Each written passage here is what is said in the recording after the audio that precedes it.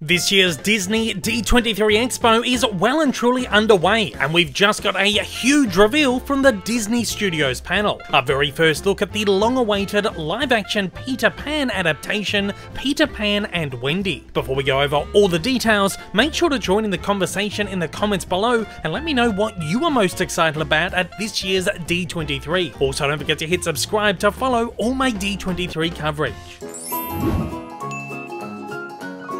Taking to the stage the cast of Peter Pan and Wendy, including Alexander Maloney, who plays Peter, Eva Anderson, who plays Wendy, and Jude Law, who plays Captain Hook, gave us our very first look at the movie. A teaser trailer was played at the panel, though was not made available to the public. However, the film's first poster was revealed, which shows Captain Hook's ship, the Jolly Roger, sailing above the clouds, while Peter and Wendy engage in a sword battle with Captain Hook himself, while John and Michael Darling hover along for the ride. Though this doesn't give us too much, it gives us a decent idea of the visual style of the film, which feels very much in keeping with the original 1953 Disney classic. However, we can tell that we're going to get a much less damsel in distress Wendy, as she seems to be joining in the action head on. I'm very excited to see what we get with this. Jude Law noted during the panel that the film gets a chance to mine Peter and Hook's backstory a little more and understand more about their past, a past where they were maybe once friends. Also worth noting, no Tinkerbell reveal just yet, who was set to be portrayed by Yara Shahidi. While the general public won't get to see the trailer for a little while, Empire magazine tweeted that the movie looks epic, sweeping, and more dark and gritty than you might expect. No release date has been set for the movie just yet, but it will hit Disney Plus sometime in 2023. And at that, it's over to you. I want to know, what are your thoughts on our first look at Peter Pan and Wendy? Fire away with all those down in the comments below. Once again, I'll be covering all the major news from D23, so don't forget to hit subscribe and follow the playlist on your screen.